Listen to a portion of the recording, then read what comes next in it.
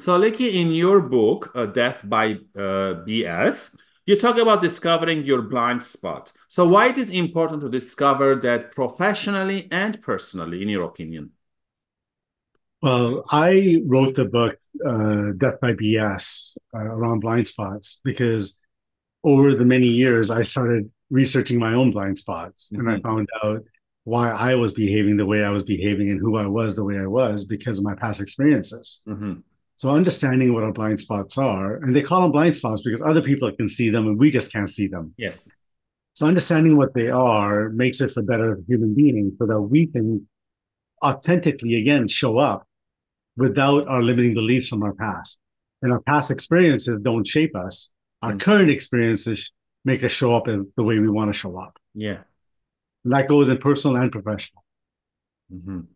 And in the as a job seeker, is that come like being authentic all the time, or being those, coming with, oh, I'm an immigrant, I don't know, I have an accent, I will not find out. Is that like preconceived ideas that we need to change? Yeah, yes, and but there's also different styles of people, right? So, for example, I'm a storyteller. Hmm. Now, I need to realize that my blind spot is I am a storyteller.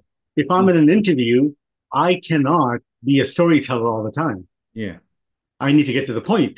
Yes. So we have to be careful of who we're talking to, knowing the audience.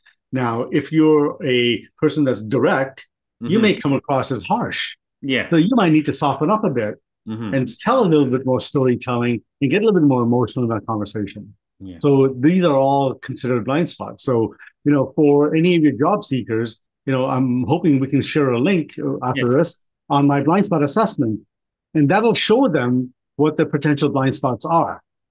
That will allow them to equip themselves better for the interviews as well. Yeah, we'll put the assessment in the links or in the post. So, and with that, my interview with you comes to an end, Likky. I really enjoyed the conversation, very direct and specific tips or strategies. So, for the audience who haven't watched all the other videos, you can go back. I posted them on a daily basis. You can comment, reach to us, connect with us. If you have any specific questions, you can ask. We're here to help you. And again, Likky, thank you very much. Hopefully, we can meet maybe in coming fall when I visit Vancouver. And for the audience, keep in touch. Bye, everyone.